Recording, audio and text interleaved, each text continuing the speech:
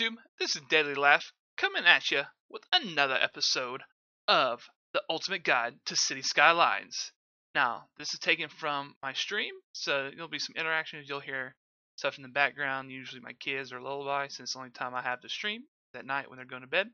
So just, disregard that and just enjoy the gameplay. Hope you learned something. Make sure you hit that subscribe button, turn that bell on. If you want to, drop down in the comments. And let me know what you think about this video. If you like it, give me a thumbs up. And also, link in the description for my Twitch channel. I will see you guys in the rest of the video. Have a good one. Hey there, YouTube. Welcome to another episode of the Ultimate Guide to City Skylines.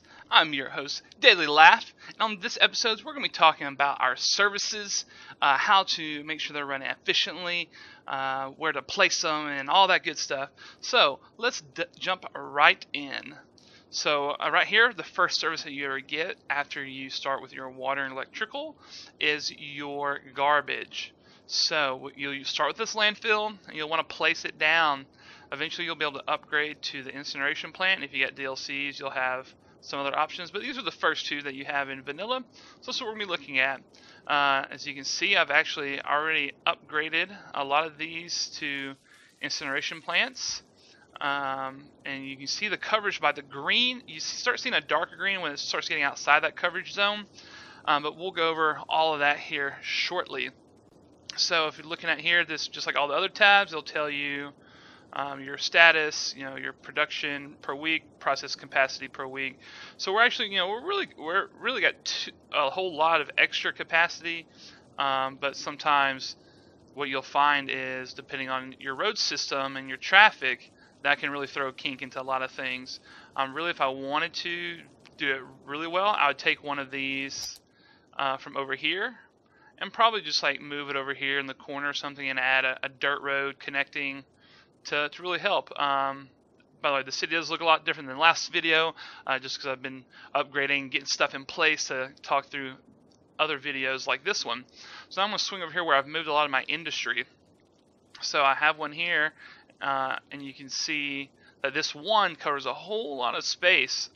I mean, even out to over here. But then you come over here, and you see the one right here. Even though I've got this nice like loop and everything, because the length these trucks have to travel all the way around, if you start seeing that dark green right over here, if I was to put a road up through here, probably in this area, it's not going to be as nice green as these other areas, just because of the road structure. So these one-ways are good to control the industry traffic, but the services, it kind of hinders a little bit. So you'll have to use more if you're going to do something like that. Where over here, because I've got a lot of two-ways, a lot of big avenues and side streets, it's going to be pretty easy for people to get through. Once your landfill fills up, the only way you can remove it so you stop that pollution is you have to empty it. I don't have one, or I'd show you what I mean, but that's where the incineration plants come in. So they will also go out and collect garbage and then burn it to create a little bit of electricity, not a whole lot, but it will supplement and help out your electrical needs. But I usually will put an incineration plant right by a landfill. So now on the landfill, I can click it and say, hey, empty landfill. Once it's empty, you'll see like this green little circle loading type thing over its head, and then that means it's empty, and you can delete it and get rid of that nasty landfill. Once we get into the other DLCs, we'll be replacing the incinerations with some greener, nicer things. But that's it for the first industry, or the first service. The next two, you get them at different times, is your death care and your health care. So medical clinic and hospital. I should also mention this is the same with incineration plants. Incineration plants have a little bit farther range. And hospitals have a much greater range than the clinics. So you can see these clinics are dotted around, dispersed out throughout the city. Starting to get a little darker green over there. Don't have any clinics over here, but nobody's complaining about being sick over here. So I haven't really, in the industry, so I haven't really put any over there. It is possible, but I usually wait till they start complaining. Here's perfect. So this green sign right here will tell you if, well, that is really loud. Let's not zoom in that much. Will tell you if this is a cemetery, but if the dump or cemetery is empty, they will give you this sign right here. So I'm gonna delete that because that takes up a lot of room. I'm gonna throw a crematorium down. Now don't worry, all of this is to preference. So like if you are going for like a real natural looking city, by all means leave the landfills, leave the cemeteries. But I'm going for a huge dense city, so I'm going to be using every square I can, basically. But I want to see if I can place it somewhere. Space already occupied. So watch this. So as soon as I hit the road, like I'm going to place it, like you can see the hospital comes all the way down here. Like this covers a huge area by itself.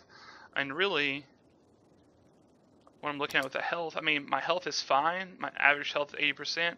I don't necessarily need it, but I could probably put it there because I'm going to be expanding, and it just, help in time.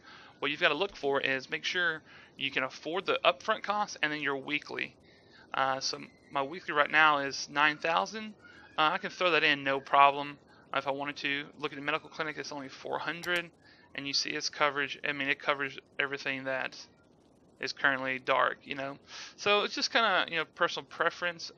What I'm probably gonna do for now is throw a medical clinic in, because I'm about to change up this area a little bit with the highways and stuff, and since this is already gridded off, and make this my downtown for a future video, I don't really want to put a hospital up there. I'll put it down here and move one of these clinics over to a different part of town. So for now, I'm just gonna plop that down right there.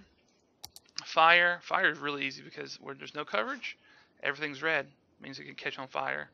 If you got the disasters DLC, you get these fire watch towers that you can place out.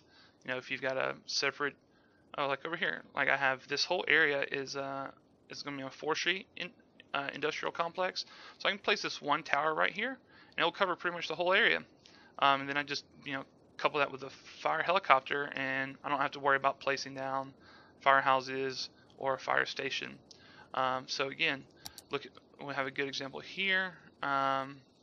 This office space. So if I put in this firehouse, you can see how much it covers. If I put in the fire station, you can see it goes all the way up to there, which is something I want to do. So I'm going to plop that down. Even though it's more, I think it's worth it. Police is the same way.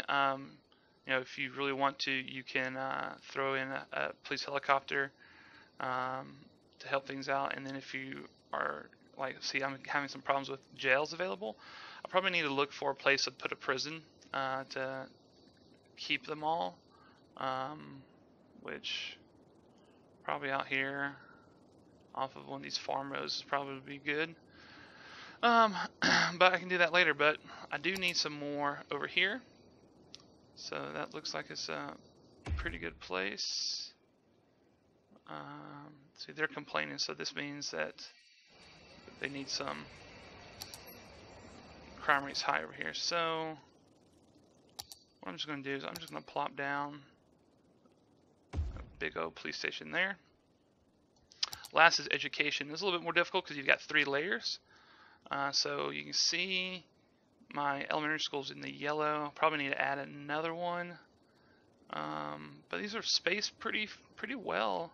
Let's move one here down to here and then place another one up there. I don't know, something like that. But this fluctuates, unlike all the other ones, because as people get educated, you're simulating people. So kids grow up, go through. I've actually sat here and watched this number go up and down. High schools, right on the brink. Universities, it's going to be a while before I need a new one of those. But let's look at elementary. Elementary is pretty low, so I'm gonna put that in right there. I'm gonna move. No, that's pretty good where it's at. I'll just leave that there. That will be fine. And then parks, they're not really a service, but they sort of are, because they make land value go up, and that's always nice. I have some kind of go-to parks I like to place down that aren't too big. It really helps the land value. So some tricks that will help, conserve money is the way you budget. I can go ahead and move that up. So I try to keep my garbage, health, fire, police, education, and parks maxed out, because that means their coverage area is going to be farther, which means in the end I need less. So let's go with these clinics. So because these are all maxed out, like I have them spaced fairly far apart. Before I started doing this, I'd have to have like another one here, then maybe one here, and then one here on top of these 4 I already have. So I mean, if you look at, that's 3 extra medical clinics. That's an extra $1,200 a month.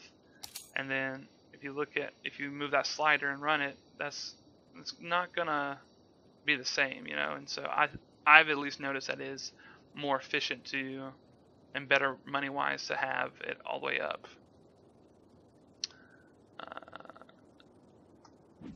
Let's see. And so that covers all the services. Unique buildings, which come in through various DLCs and accomplishments, they follow the same thing. They run more efficient, have a broader reach the more budget you use. But that is how I place my services. That helps me be more efficient and grow really fast. I mean, I think this city I barely have an hour or so into, and this thing is already like 20,000 people, $1.7 million, 10K a week almost. So I mean, it's working. It's going pretty good. I'm not having to have too many services and cost me budget or space on the board. Anyways, that is it for the services of City Skylines and how to make them more efficient and how to place them. Stay tuned for the next episode. And this has been Daily Laugh. I hope y'all have a fantastic day. See ya!